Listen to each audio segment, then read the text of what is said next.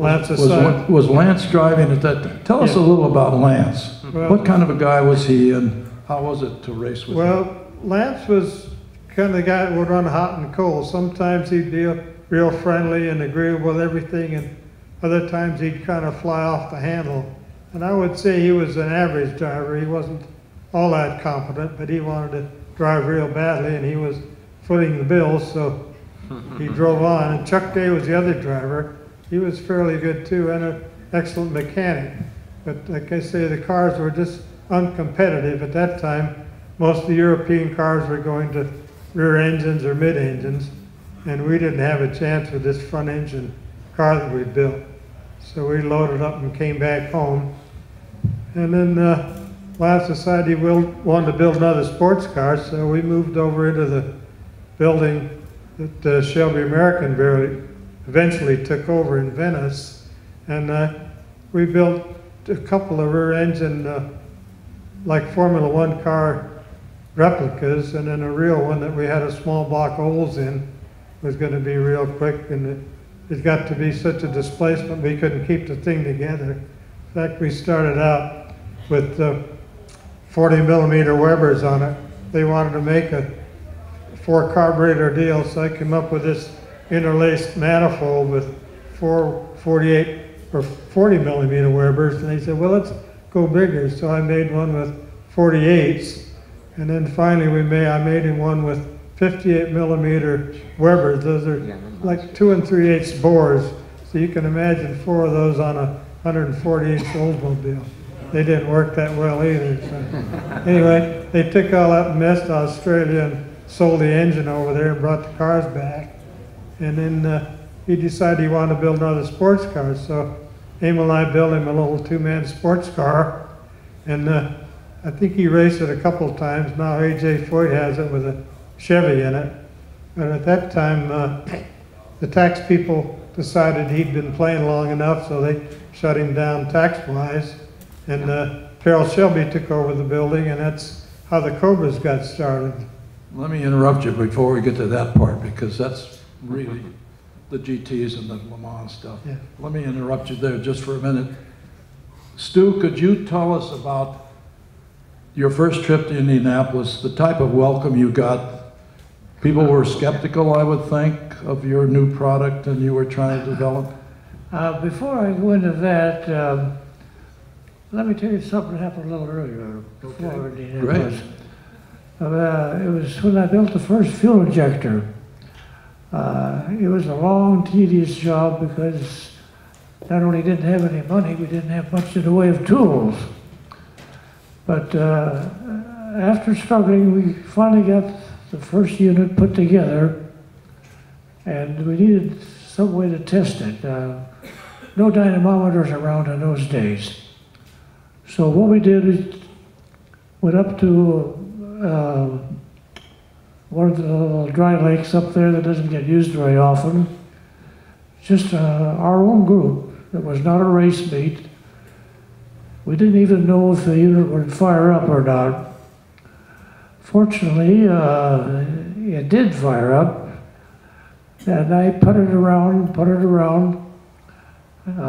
stopped a couple of times, checked the condition inside the engine for trouble. Didn't seem to have any. So then we decided to have a faster run. So I upped the speed, went down the lake bed.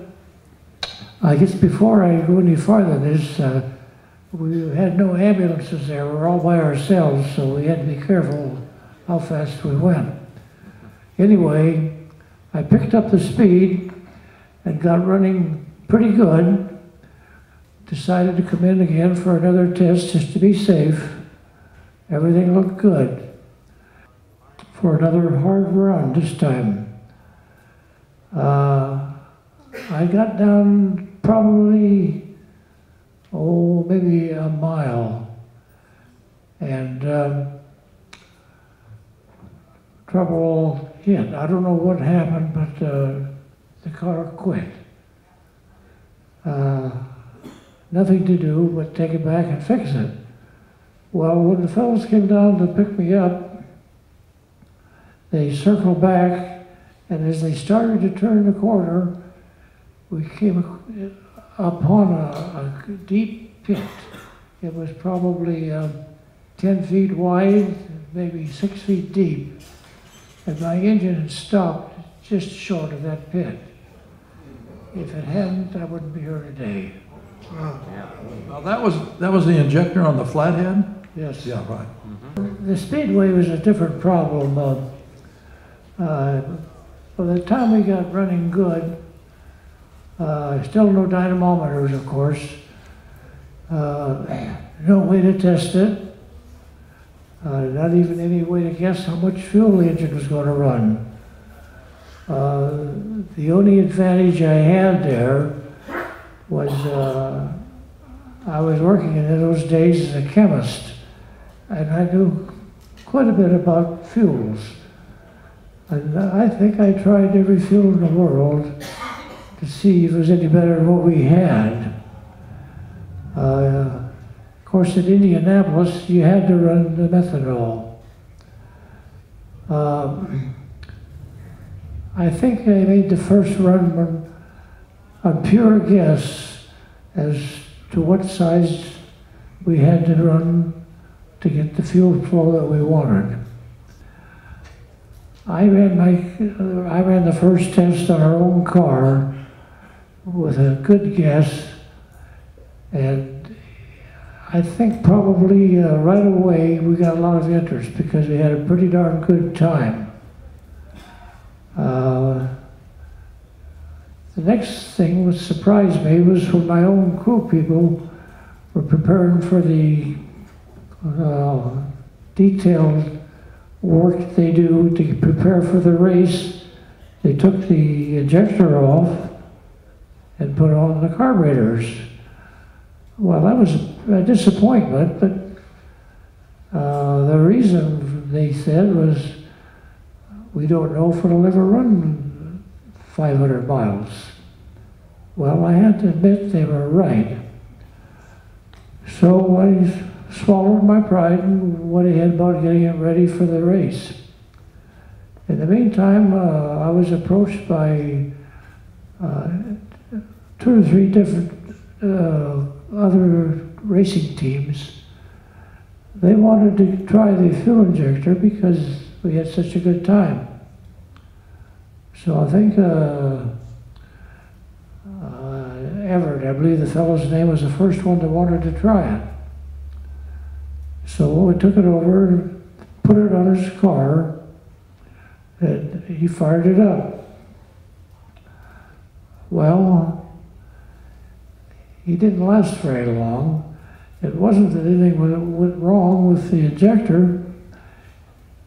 He pulled it in just after we went halfway around and told the owner of the car, I can't drive the car this way. It has so much horsepower, I'm way over rev. Well, that was good news. So the next thing to do was to change the injector by going to a different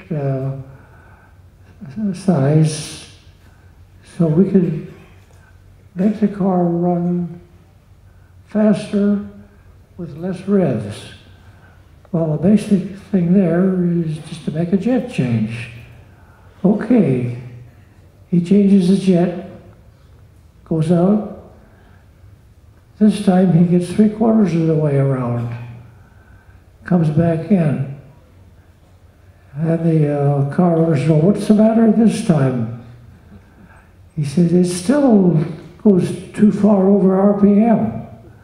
It runs good, but I can't run full speed. So the next thing then was to make a radical change. Well, the car owner was getting nervous by this time, and he didn't want to do it, but the driver said, it's either change it so it doesn't over rev or don't run it at all. You'll blow the engine. Well, that kind of got to him. So this time we made a radical change, and he goes out, he gets all the way around this time. And you kept upping the speed and upping the speed, and we were okay. And finally got to the point where he said, I think it's all set. How was our speed? They said, it's the fastest speed you've ever run. So we said, okay, put her in line and we'll go out and qualify her. And he did that, and he did get the fastest speed of the day and got a $1,000 prize in Indianapolis for being the fastest qualifier.